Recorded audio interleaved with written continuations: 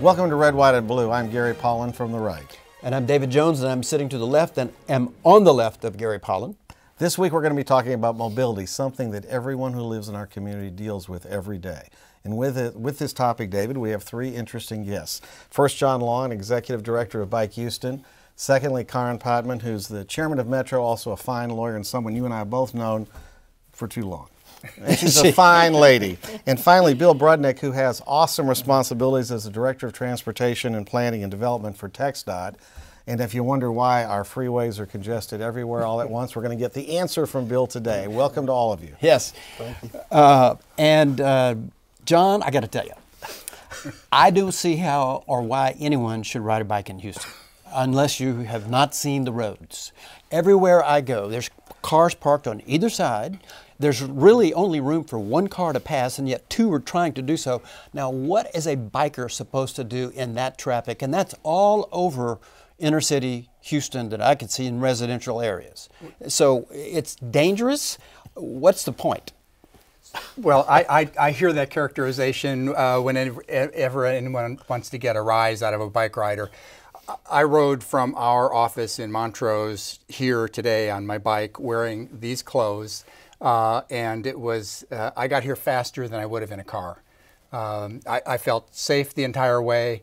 There weren't particular bike lanes, although part of my route was identified as a bike route. When I got here, however, I will point out that the studio does not have parking for bikes. So I locked my bike up to the historical sign outside the studio that identifies the history of Channel 8. Ah, well, I think it's safe. All right, well, that answers your question. So let me move to a bigger topic. Bill, TxDOT has awesome responsibility. The taxpayers of Texas voted to go along with the legislature and divert $2.5 billion, I believe, every biennium of additional funds from sales tax revenue to fund our road program. And any objective measure, our roads are as bad or worse than they have been in the last decade. It is breathtakingly bad. So how did this happen? All over the state? Well, I'm talking about our region, where our viewers are, which is in southeast Texas. Okay. It's terrible. It is terrible. Right. Well, I can tell you, we work with our Houston-Galveston Area Council, and with that, they prioritize our funds and our projects. Recently, Prop 1 and Prop 7 did pass, and what it did, it brought additional funding to our region.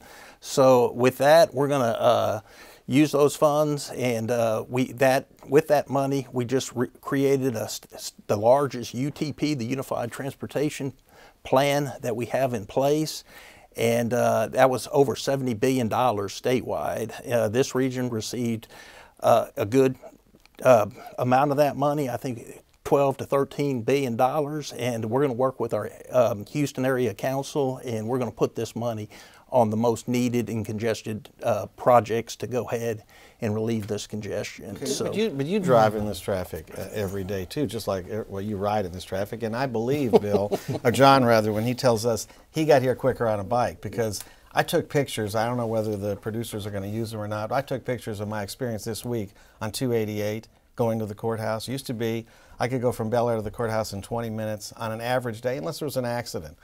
And now it's a parking lot. Every single day. I'm now going overland because it's quicker, which is quite astounding. And I'm not the only one experiencing that. There are lawyers in the courthouse who are close to retirement age who are now quitting because they just got too tired of all the traffic they got to deal with because it gets worse and worse. So my question is there any answer to this, or maybe we should switch over to Carrin, because she may have the answers, and it may be less automobiles. She has some interest. Next. She has some interest in bus activity. We're going to let him have a shot first, and then we'll let Carrin have at it. Well, we're on the congestion side of things. We're going to continue to keep on partnering. It's not a one.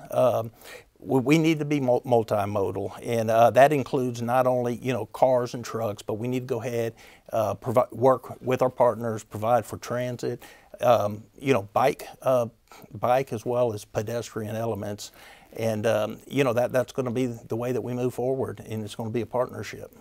Okay, so back to Carrin, who she's only been on for 2 years, so she's only experienced 2 massive floods. So that she's probably been swamped. you know, is my very guess. I good. think that was a pun. Yes, I think it was meant to be. Here's what you as and other Metro chairmen and chairwomen have. Are you the first? I am the first. Oh. Yes, Mayor Turner broke that barrier. Yeah, he's a barrier breaker. He sure is. The city voters have until recently resisted various rail systems. Kathy Whitmire monorail shot down. Bob Lanier, no, we don't need it. So in a sense, we're sort of 20 years behind coming up with a rail system. And so now we have something, and I would like to know how successful you think it has been, what's the ridership like, and what is the cost per rider like? Well, we're doing very well on our rail. Let me just say one thing, though, David. While it is true that support for rail from the mayors has been erratic, in 2003, the voters passed a referendum that did call for extensive rail throughout the area. And we're actually embarked right now on a reassessment of that plan to see which parts of it still make sense, which are obsolete in light of some new technologies, including souped-up HOV lanes with possibly autonomous connected buses. But there is a robust plan out there that was voted by the voters and passed in 2003. And it passed at the time that the red line was being built. So the red line has since been expanded north. We built the green line out east and the purple line southwest. Our red line is one of the very most successful lines in the country in terms of ridership per mile. And our green lines and purple lines are coming on. They've just only been in operation, gosh, I guess a year, in one case a year and a half. And so our ridership is slowly building, and we feel pretty good about where we are there. Of course, the university line was going to connect downtown to the Galleria, and that has not been built. Is that the one yet. that Culberson opposes? Yes, Congressman Culberson vehemently opposes that. Still? Yes, he does. And you can't overcome that? Well, we're in a difficult situation because, you know, earmarks aren't allowed anymore.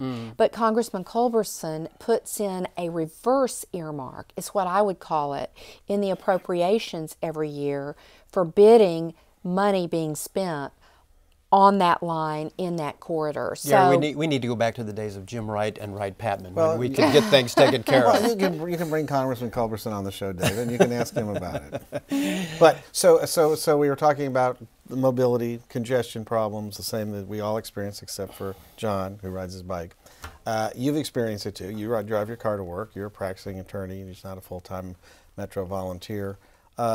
well, actually, I am. I've no, retired. Oh, you did? Oh, yes, okay. I did You're too retire young from to my law retire. firm. You're too young to Well, retire. thank you for saying that. You actually know better than that, but I appreciate your saying that on the air. But I actually did retire, and it's been my real joy to have this as pretty much a full-time job.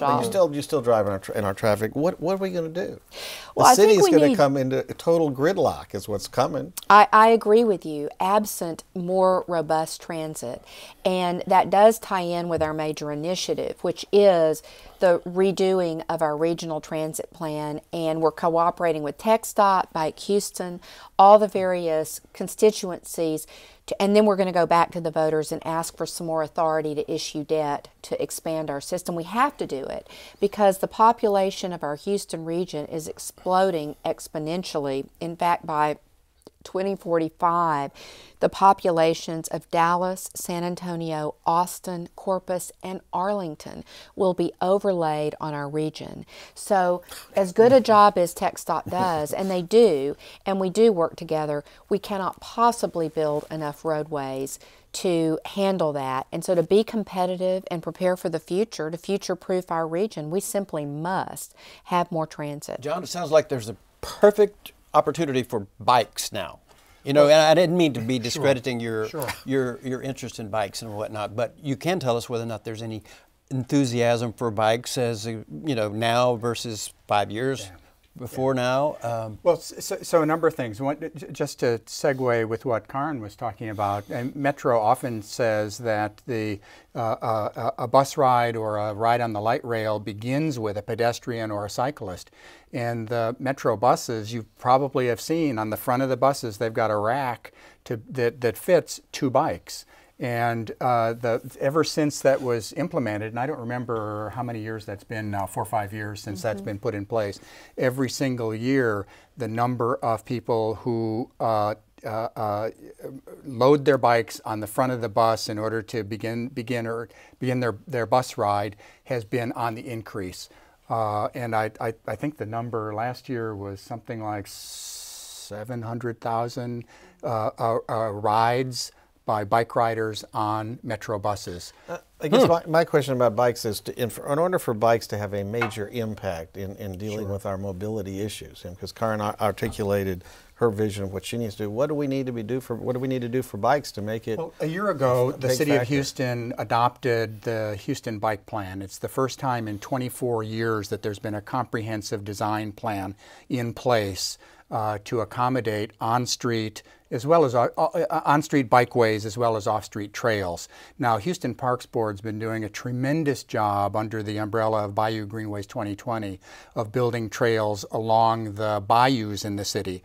Those, I think most people see those as primarily recreational, but the reality is that a lot of commuters use those trails along the bayous as part of their commute. I do in the morning when I ride from my house near Memorial Park to our offices in Montrose. Part of my commute is on the Bayou Trail along Buffalo Bayou. And by the end of 2020, there will be 150 miles of multi-use trails along the bayous within the city of Houston. That's astonishing. That forms a part of a robust network of bikeways within the city, and the Houston Bike Plan complements that with bike facilities. Some of them are shared bikeways, others are protected bike lanes on the streets of the city that will promote cycling within the city. Certainly, if you look around the world, there are cities where biking makes a significant impact on the commute mode share. For Houston, if we get to the place where it's 5% of the people who are commuting by bike, which exists today in the medical center, 5% of the workers in the medical center say that they ride their bike at least some of the time to get into work. And once you get to those kinds of numbers, even though it's small compared to 100%, it makes an impact. It does make an impact. Well, and bear in mind that not everybody can afford a car. I mean, a large number of people that ride bikes to work, that's their mode of transportation. So you just can't cut out a whole economic strata of people. Well, and to give some data on that, Houston is consistent with nationwide. 50% of the people who commute to work on their bikes earn less than $25,000 a year. These are folks who biking is the most efficient way that they've got to get back and forth to work. And if we don't accommodate the needs of those folks, it's an economic equity issue. Mr. Brudnick, other than being terrified of being on a bicycle in Houston, the other thing that scares me, and I'm actually moved to get off of freeways and accomplish that, and the one that scared me the most is 290. And I'm just wondering, is that anywhere near close to being... US 290, the reconstruction from 610 out to Waller County line, right now the schedule is we're anticipating that to be substantially complete by the end of this year. So when I say substantially complete, we'll have all US 290 traffic in its final configuration.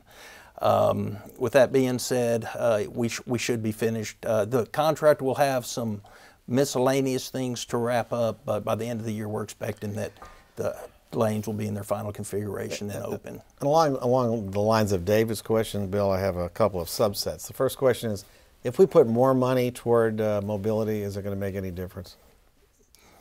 There's some people, David's friends and others who believe that we are undertaxed with our gas tax. Gas tax is not representative of what should be. Hadn't been adjusted for inflation for 25 years or something. And you approve of increasing the gas tax? That's a compelling So don't say argument. only my friends. I understand. I'm just giving you a hard time. No, it'll definitely make a difference. We have projects now. We got priority projects, and that are needed, and we're lucky that the Prop 1 and the Prop 7 passed, so we're finally able to go ahead and implement a lot of those projects. But there's more on the books you can't fund at this point. There are. So I guess the fair thing to said from a political standpoint, because that's a decision the legislature makes, is they should vote out some kind of gas tax adjustment and let the voters vote on it, right?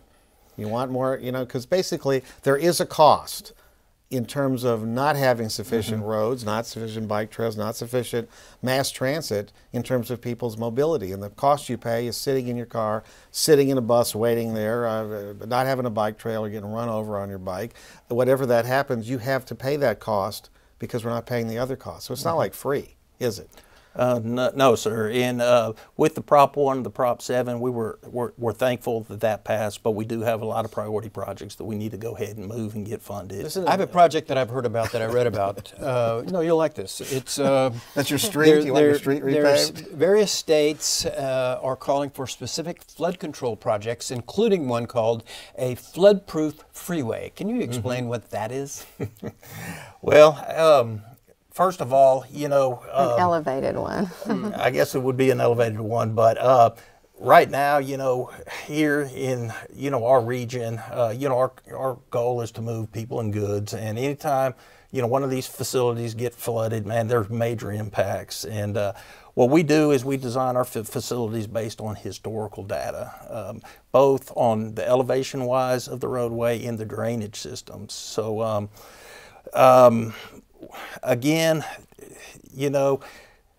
Harvey was a different animal. With that, that was, I wouldn't say it was a one-time event, but it was definitely an extreme event.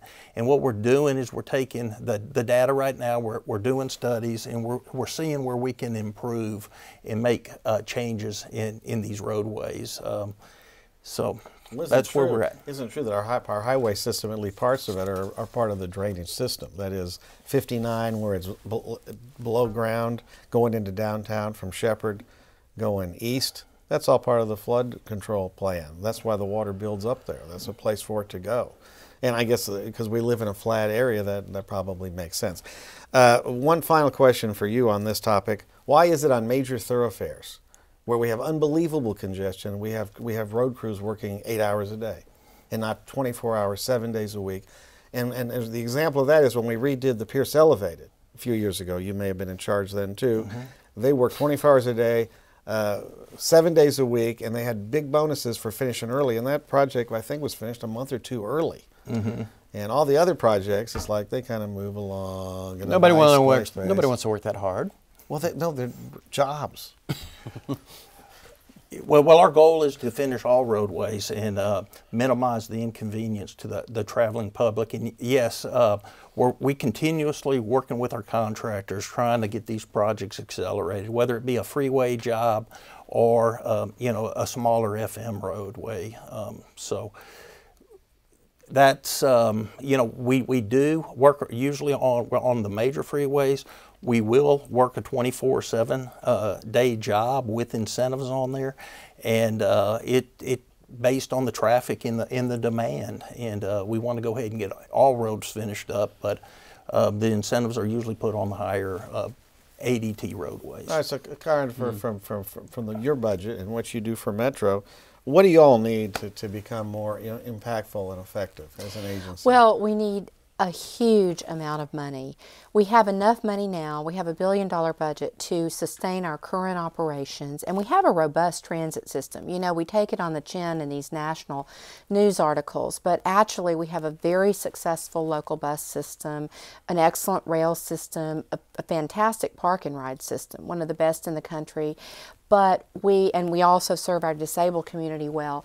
But in order to expand the system to meet the growing population, we really, really need to build out. Not only do we need some rail connecting to Hobby Airport, but we also need what's known as bus rapid transit. Bus rapid transit uses buses that mimic rail cars. They're very nice. The doors open flush with the platform like a rail car would. so ingress and egress is much easier. They have amenities, and bus rapid transit is a very good alternative these days because rail is expensive. You don't want to build a lot of rail where it doesn't make sense, although there are places in Houston that additional light rail does make sense. But we also want to work in bus rapid transit in some corridors. And then, of course, Metro now operates over 100 miles of high occupancy vehicle lanes, which during off-peak hours turn into toll lanes. And we don't operate the Katy Freeway, that's the county, but the other ones, I want to make that clear. But we do operate the other ones, and there is a lot of opportunity for carrying suburban commuters in those HOV lanes through, as I mentioned earlier, as autonomous vehicles come online that are safer and faster in terms of, you can have these buses that look like future space age sort of capsules that are electronically connected and barrel down the max lanes at like 80 to 90 miles per hour. That's a real opportunity as well. And Carrin, you know as well as anyone that one of the problems facing Houston and its mobility problems is our growth patterns. Yes. And the lack of regulations as to where we can build and how we get money to build in certain areas, including in floodplains and the like. And as an indicator of how difficult that problem is, we had this vote on City Council recently, 9-7, where they attempted to raise the level of new construction housing, and it was very, very close. And this was in Chris Tomlinson's article in the Chronicle. Who was there for that vote? Real estate developers, builders, every lobbyist in town, you know, trying to hold on to what has made them rich and made Houston a very poorly developed city.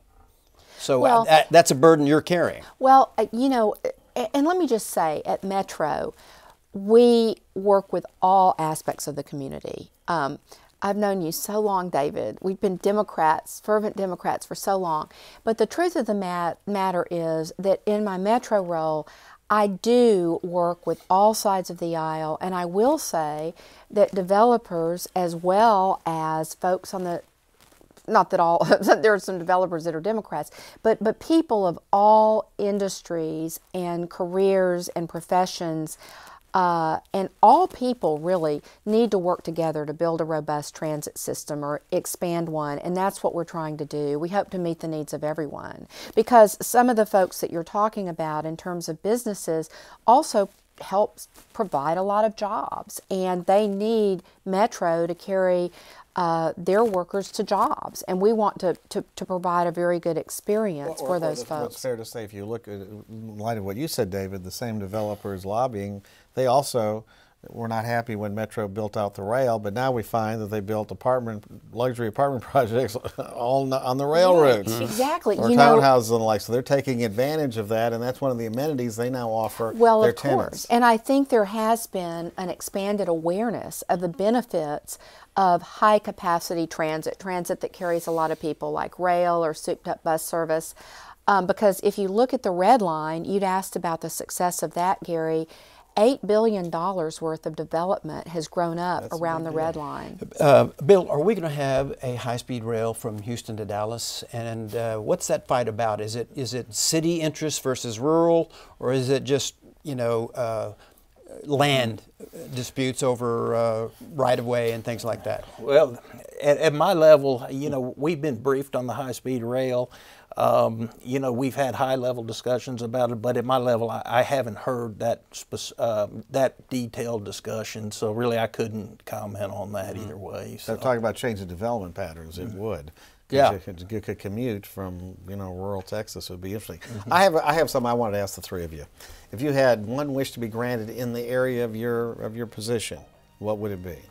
So, Bill, you get to go first. You had one wish. What would you want? additional funds to address a lot of our congestion needs. Carrin? Additional funds. Okay, and John? John, if you say additional funds, I'm sorry, you're going to have to be. Well, that would help. That would help. We need the political will to to build bike lanes and on-street bike infrastructure in the city. To make it easier for people to do that. Exactly. Thank you all three for being here, John, Carrin, and Bill. Thank Appreciate you. your You learned a appreciate lot. your David time. and Gary. Thank And you. we'll be back on Red, White, and Blue next week.